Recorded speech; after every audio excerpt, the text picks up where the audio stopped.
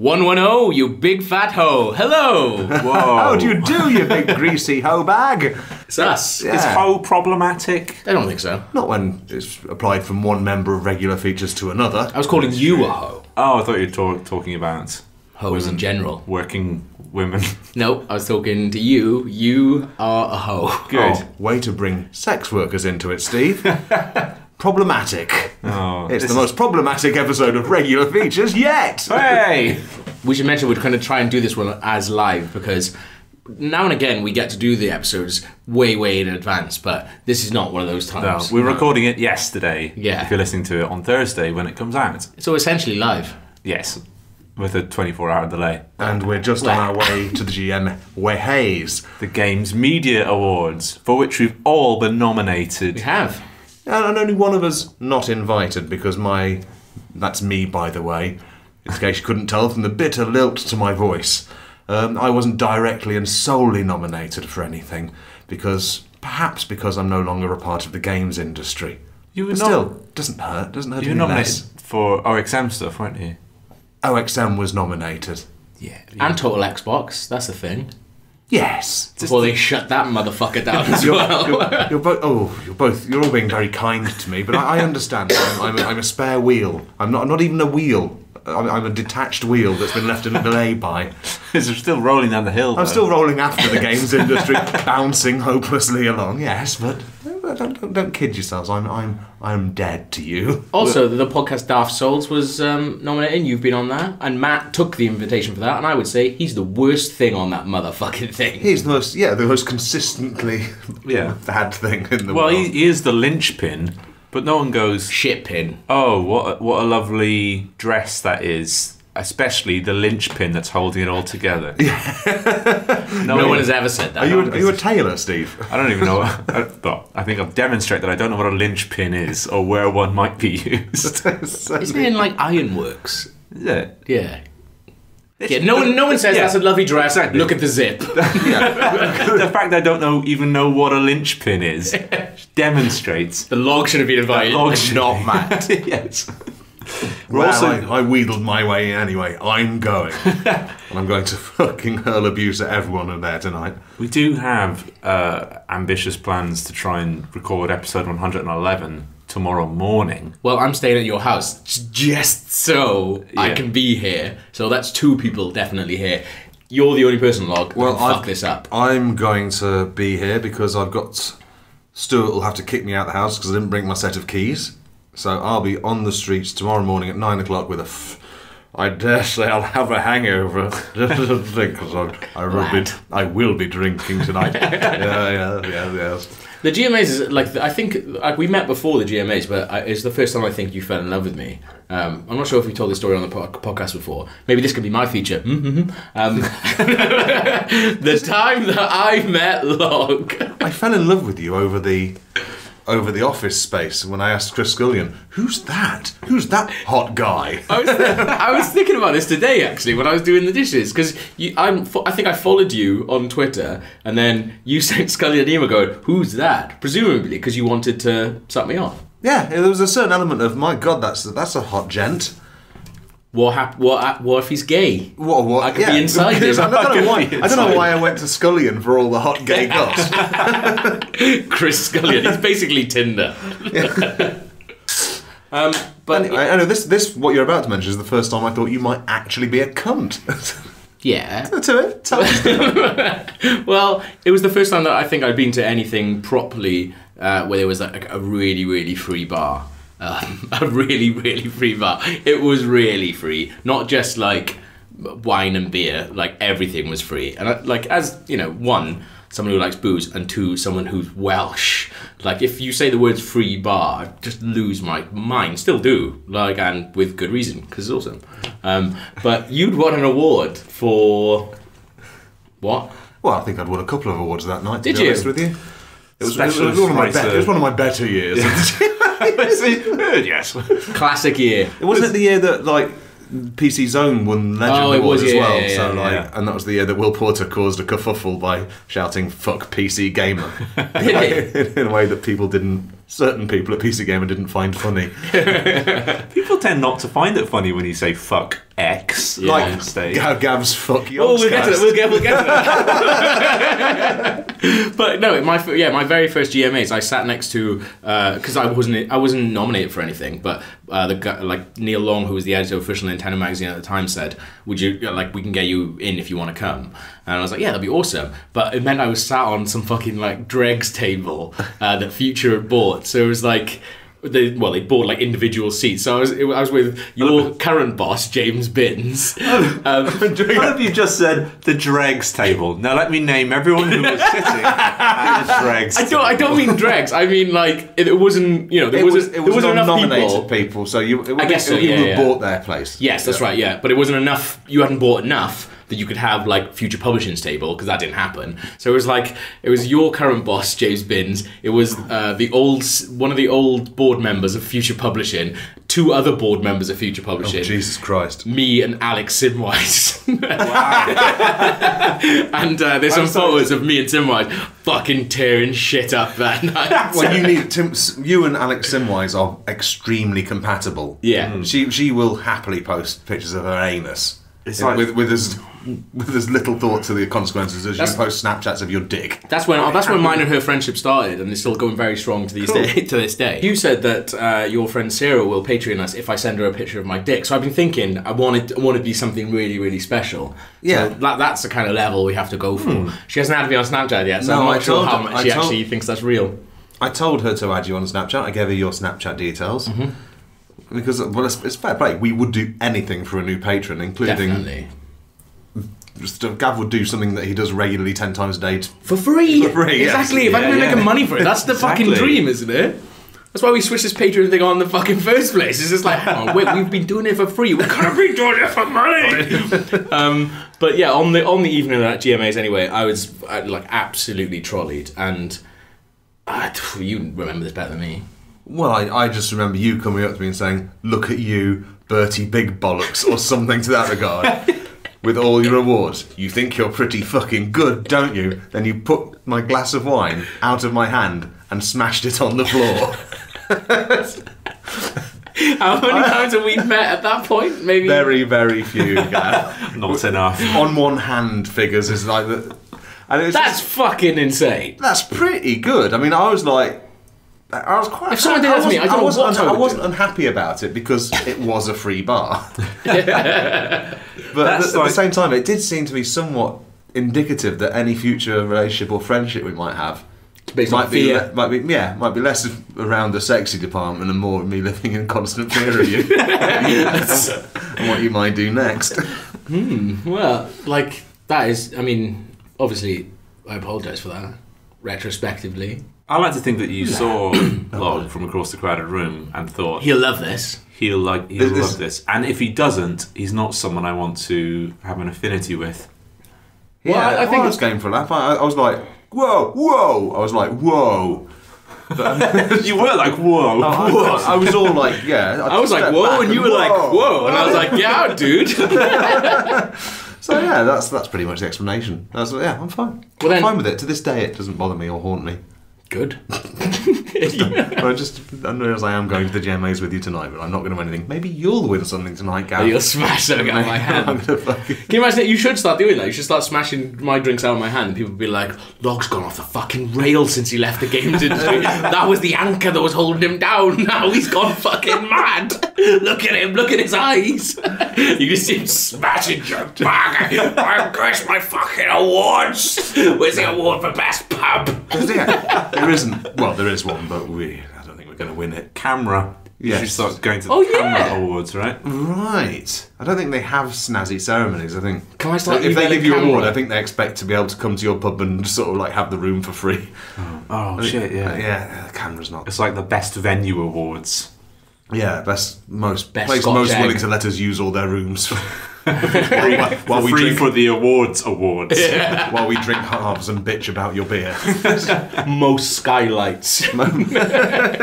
Oh, and Gav, didn't you foreshadow a fuck Yogscast thing earlier? Well, I mean, when a year later, flash forward a year later, Log, there we are, turning up, now the best of friends and colleagues, I dare say, because we were making video series together, which is pretty much, I mean, let's face it, the exact same video series you were making at IGN when you won the award for that. Yes, to the point where Stuart Reed, the guy who made those, openly snarled. But yeah, and then, so we won, and again, out of my fucking tree, went up on stage, and we were nominated against, obviously at the time, we were a little outfit, we had no business knowing how big they would become, said the words, fuck Yogscast. Oh, they were already massive. They were at that fucking, time. yeah, way bigger than us, yeah. To the point where, what are you even doing trying to suck up to this industry that's already dying? You're in your ascendancy, and here you are wanting to be part of a moribund format. You were definitely punching upwards. That was yeah, I think that was a lot of it, yeah. But they've just got this weird feelings. Why do you need us to legitimise you? You are legitimate on your own terms, even if you are a bunch of cunts. I think if you can't see that that is a joke, then you're as bad as maybe if I smashed a glass of wine out of your hands and you can't see that that's a joke either. Like, basically... What is a joke? Why don't you tell us what's a fucking joke? Have you seen the film The Purge? Because that's how I treat the GMAs. Like, good old year and then go fucking bonkers. But yeah. I think if you laugh after doing something, then it's probably a joke. Yeah. That's like saying JK on the internet. If JK, JK bro. If smashing a drink out of your hand isn't a joke, and saying fuck you isn't a joke, well, I don't even know what a joke is. Well, I don't even want to get jokes. Fuck jokes. There you go. So we should probably think about getting to these Games Media Awards tonight. Gav, you're over. Steve, do your feature.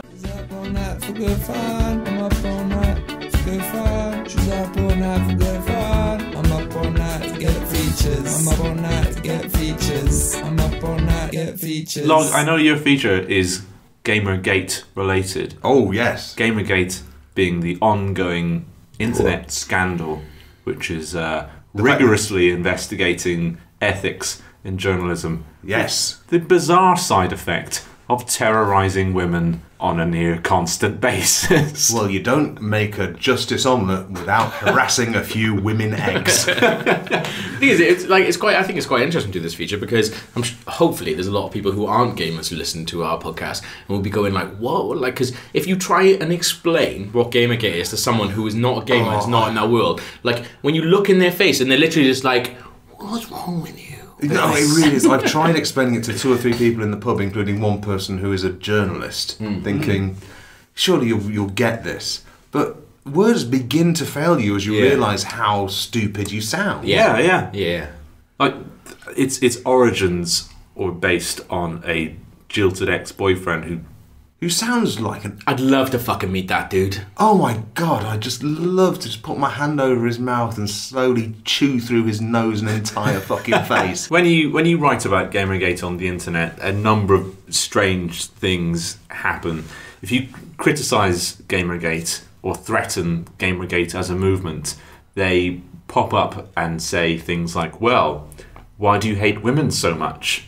Yes. Because Gamergate includes women. And one thing I've noticed with, as I was mentioning to you earlier, that when you have someone saying something anti-Gamergate, people will say things like, well, I'm a black gay gamer, and I've received a lot of harassment from anti-Gamergaters. And I saw in the same thread it was, I'm a disabled lesbian gamer, and I've received a lot of harassment from anti-Gamergaters. So it goes both ways. Yeah. Yes. I'm a floating egg. Perhaps there's no right or wrong here.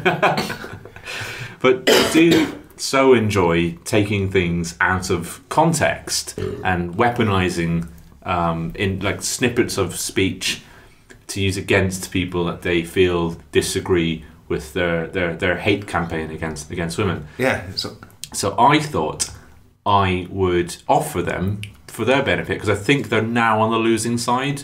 I think they're beginning to burn out. There's the. Do you think they realise they're losing? The Stop Gamergate movements is pretty much is dampening their voice quite quickly. So I thought they need a little bit of ammunition. So what I'm going to do is I'm going to read out several things that I genuinely believe, but in a way that if you carefully edited the sound files, you could hear me saying something abhorrent. Something that I absolutely do not agree with.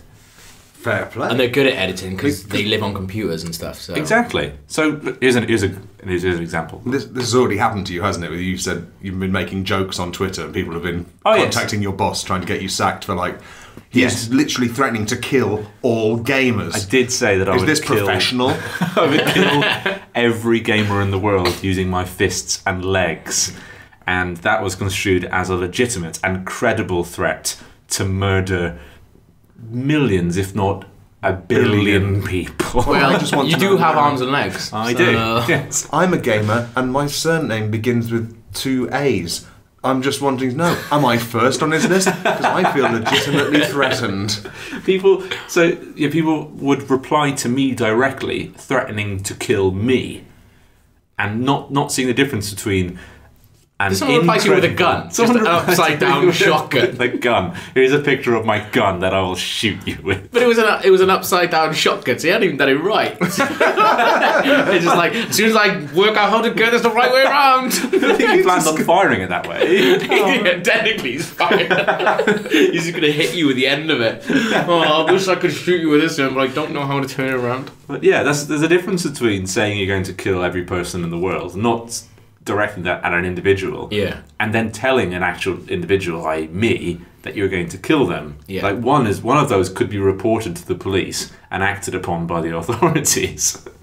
Yes. And it's not my one. Wait, what? And the other is some doofus showing off for followers. Exactly. So here are some things for the Gamergate movement that they can use against me, if you like. So here's one. I think ISIS is cool. By the loose-fitting robes that they wear because Iraq is very hot all year round. Nice. ISIS is cool. Down. Cool yes. Down. So, now you can isolate me as well. I wish I was editing this one now. Then it'd be like, whoa, Steve. Okay, there's another one. The Hillsborough disaster was brilliant at demonstrating the need for proper police training and crowd control at events to avoid tragic loss of life. Well, let's hope that the Reverend Stuart Campbell isn't listening to that because he thinks it's all their own stupid fucking fault. Okay. Barack Obama shouldn't be the President of America because he's black. Whoa. He should be President of America because he's the best man for the job. Nice. Hey. Yes.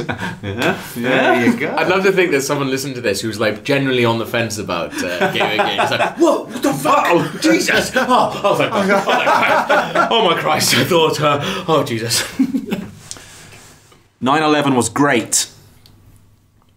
Because terrorism really frustrates me. Oh, it's a real bugbear for me too. It was, yeah. When the second tower fell, that was grating. It's like, more of this. Oh, God. Fed up with this now. Fed up. Sick of it. This is quite enough. In fact, when the second tower fell, I jumped for joy. James Joyce's Ulysses, my favourite book, which I keep on my top shelf and turn to for comfort in moments of deep shock and sorrow.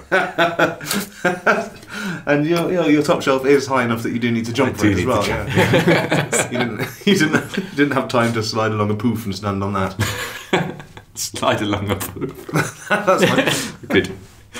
Osama bin Laden is my friend. Lee reminder that truly evil people can exist. Nice. Good, and so that they can feel free to use any one of those sentiments. How do we get this to them? Non-completion. Like, how do we get this to them to make sure this definitely happens? Just use the hashtag. They fucking jump on it. Oh yeah, that's a good one. Shall the title of this episode be the hashtag Gamergate? Hashtag Gamergate? Maybe not. Yeah, because they could actually go back and listen to really horrible things we have done and said. Oh god, yes. Yeah, early in this podcast. Like with Roger Helmer, who is in the news this week. Yeah, oh, shit! We didn't even mention it. We haven't mentioned Roger Helmer yet. About 17 people. That's not an exaggeration. Have emailed me and tweeted me and Facebooked me saying, "Look what Roger Helmer's doing." Roger Helmer. You know, sometimes when you update the Twitter app, then it knocks back all your settings to like the year dot. Where so like you start getting notifications again. Like if you've turned off notifications when you update, you start getting stuff through. And I think it was like Saturday night or like early. I think it was like, Friday night, like early Saturday morning. My phone was just going fucking mental with people tweeting the regular features account and tweeting me going, "Look at I've fucking seen this. It's amazing. What's he been doing? Well, for a man who said that gay people are undermining the sanctity of marriage, you'd be surprised at what Steve's going to tell you that he did. How long can we give this guy? UKIP MEP Roger Helmer, a married man, went to a sexy massage parlour where sex happens. No one has said that he had... Sorry, oh my god, I'm getting really emotional. Stop it. Stop. We're done. Poor wife. Him and Nigel Farage celebrating the victory in the Clacton by-election. Nice election, Nigel. Would you like to celebrate in our usual way? Let's go get wanked off. I've got a knot in my back that I want to get shot of, and then I want a woman to take her tits out. To press her balls against my tits. Nope. I've got those two things the wrong way round. Yeah. Carry on. They probably have balls if you ask for them. Oh yes, massage balls. Yeah, you can pay for Roll anything. around on spin balls. Yeah. So that's what he did. I haven't really had much time to absorb the knowledge, the information. I haven't living read in a up state too of much. shock, like I am, I think. But he has appealed for privacy, so maybe we shouldn't mention it anymore. That's true. Yeah. Respect Roger Helmer's privacy. Unless he wants to do another newsletter. Yeah. Outlining what he had done to him in that parlour. We do have a live podcast coming up, Steve. You need to come up with something really, really good. That could be it. Would you like to... just to put this sordid matter to rest, I would like to outline exactly what happened in that massage parlour. In a comic strip. Guys, watch this space. Yes! The newsletter's coming back. Come on, boys! I'm so chuffed. Oh, come on! It's like we're dangerous again.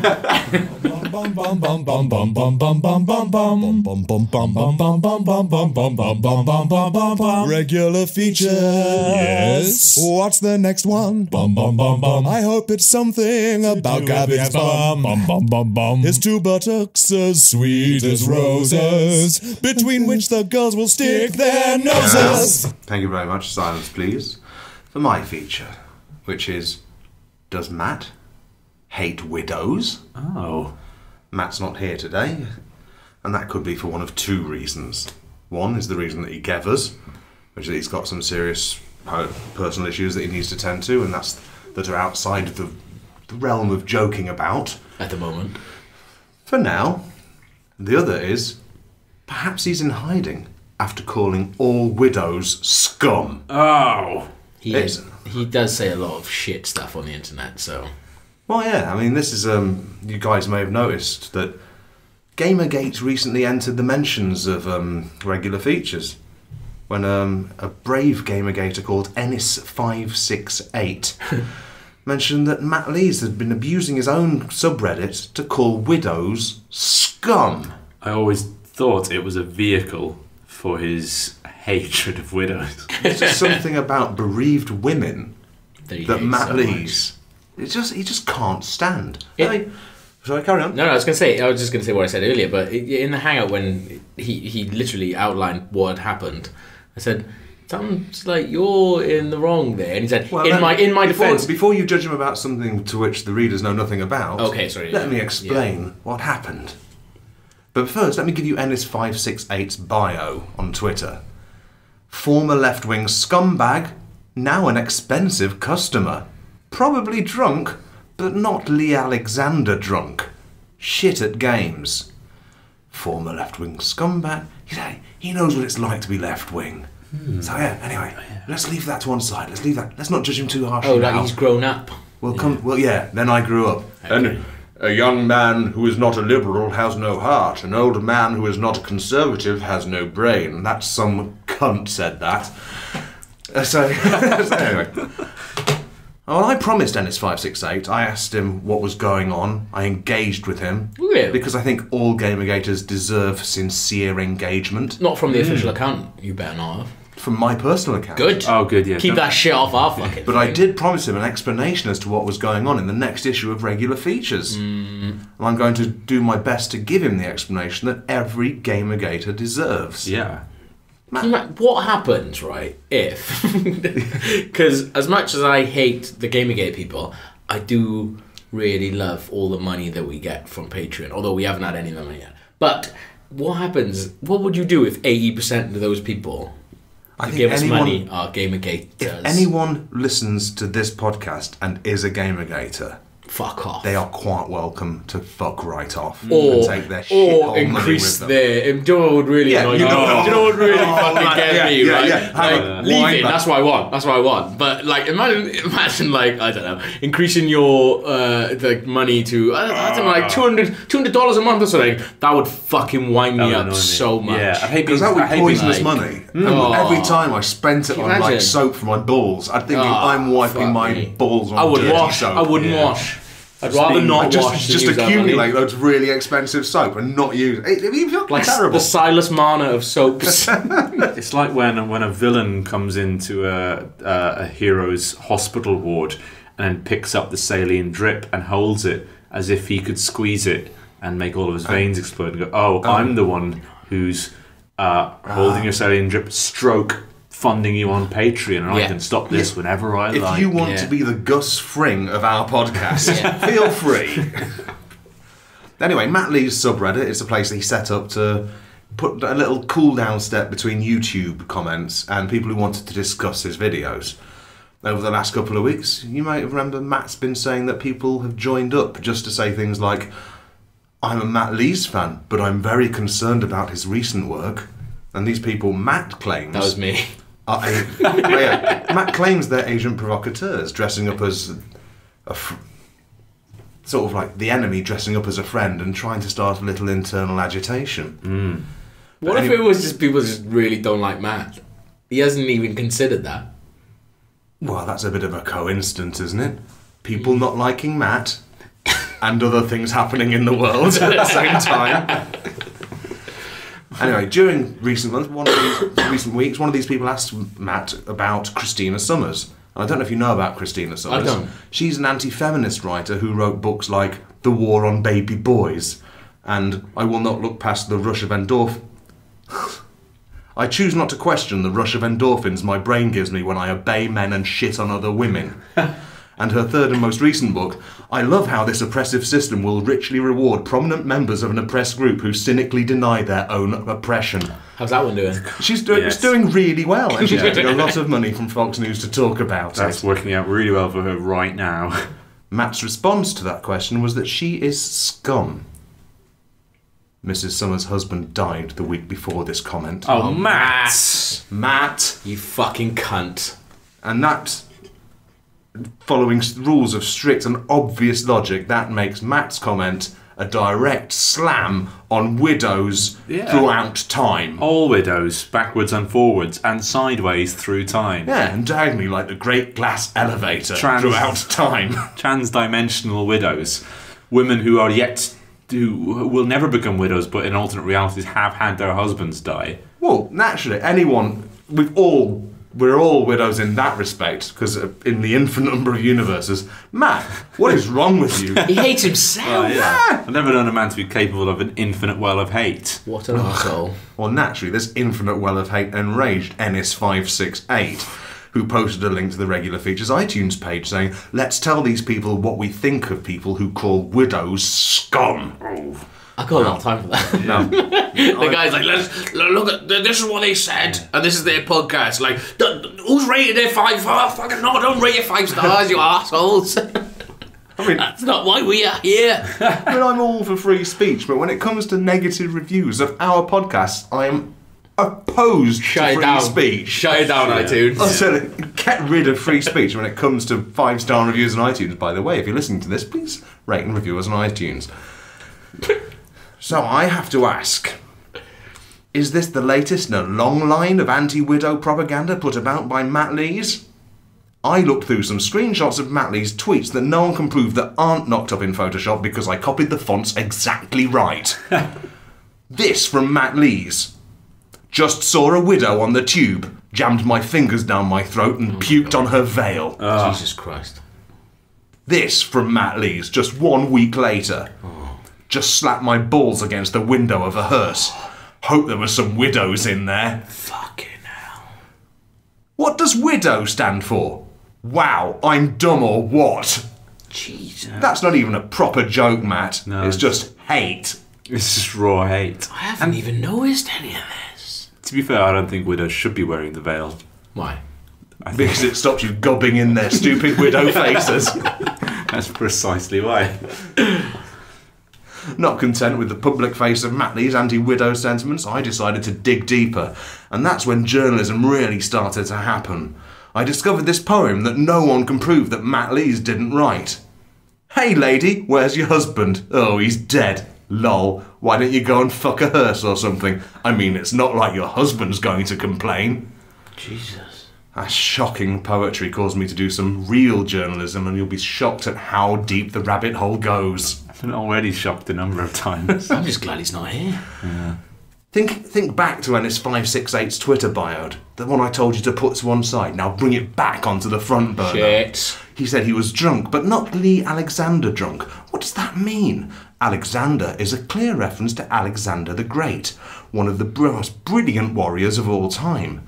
But Lee is another word for protective shelter, or a shield. Could it be that Lee Alexander is a shield for someone who sees himself as a great warrior, a social justice warrior, who's drunk on his own power? Oh, not- Matt Lee's himself. False flag. Stop the recording.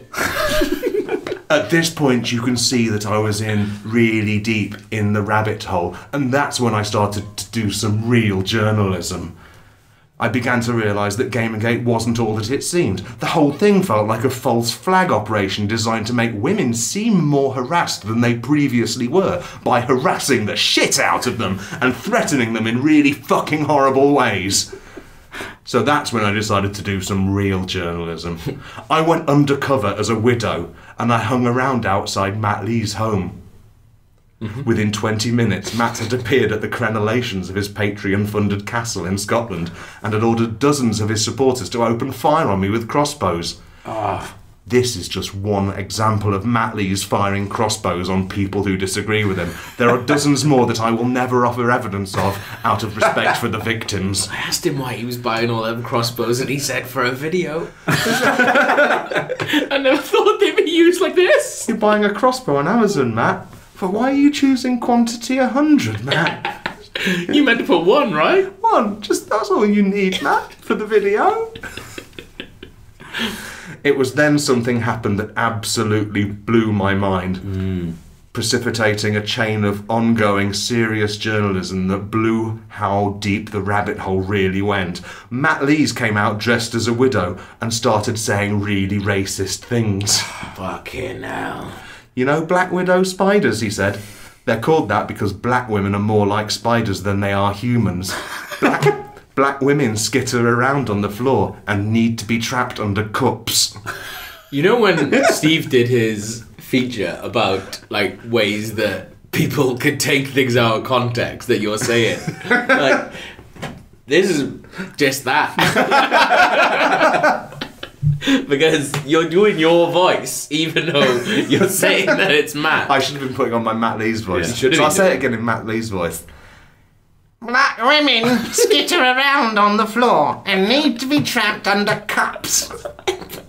I couldn't believe it. Matt Lees was trying to turn public opinion against widows by flying around on a jetpack. I hadn't mentioned the jetpack yet. And being really racist dressed as a widow. I was outraged. And that's when I realised that this rabbit hole went deeper than I'd ever considered possible. And I was going to need to do some real journalism.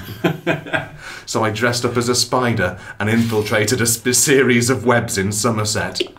And it was there, after 6 months of spinning webs, eating flies, and producing a string of popular YouTube videos, that I was invited behind a pail of hay and introduced to the massive spider in charge of Somerset District of Social Justice Warrior Arachnids.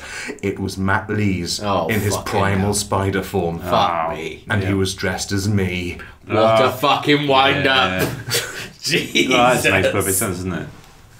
Matt Lee's spider said he was a big fan of my work, but the fact that I was dressed as a spider was problematic, and I needed to apologise to all the other spiders, or no one could ever really respect my opinion. Holy shit. It was just the hypocrisy. Can you see it?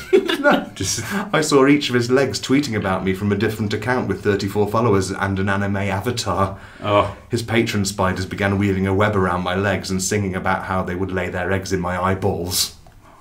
I kicked myself free of their webs, which is one of the benefits of being a big 6-foot man in a world of tiny spiders. You're 6 foot. I am 5'11 and a half, you bitch. Not, Give me the so fucking not round 6 up. foot then. Oh, round it up. What I'm- even are you? What I feel are like you, I'm Gav? focusing on the wrong part of this story.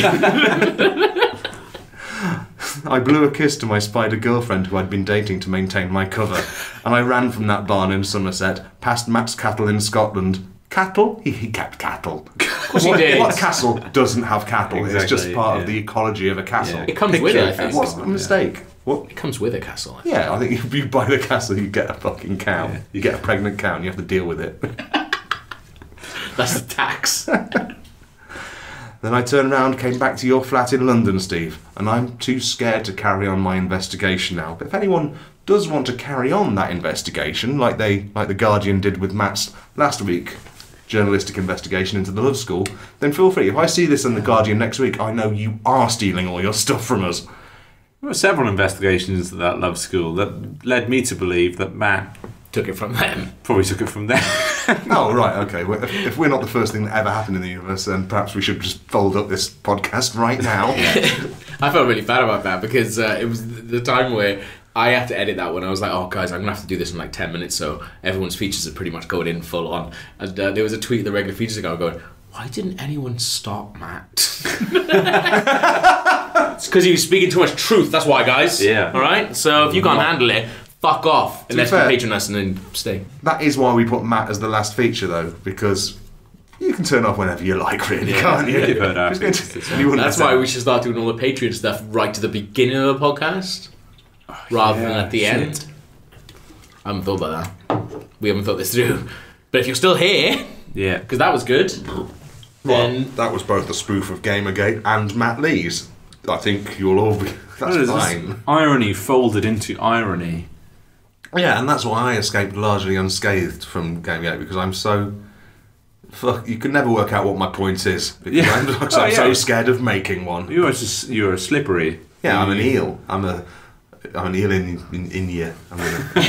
you're an eel in threadless clothing. I'm nudging at your bum bum. Hey, if you like that feature, why not pay for the next one? By going to www.patreon.com/regular features. Yes, that's a way that you can support us. And yeah, basically, it's the least you could do. We go out of our way to have a nice time with each other on your behalf. And We're 2 weeks away from our live podcast, and if you've missed out on tickets, well, you can still listen to it, but it won't be the same. Shove it up your arse, because there's no tickets left. No, we have to be nice though. I've always doing this. You're either like good cop or bad cop. You're never like grey cop. No, great cop. But if you're coming, we can't wait to see you, and if you're not coming, then we can't wait for you to hear it. If you don't have a ticket, just come anyway. We'll let you in. Yeah, we know the guy on the door. It's locked.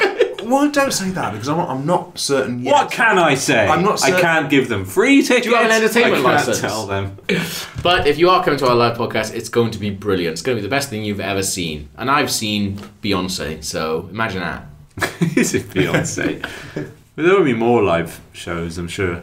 I think what we should do, and I've had this idea on the way here, and I haven't asked you lot about it, but I think for the next tombola, what we should do is tombola a person's name, wherever that person... free ticket! Wherever that person's name is from, we organise a live podcast in that town.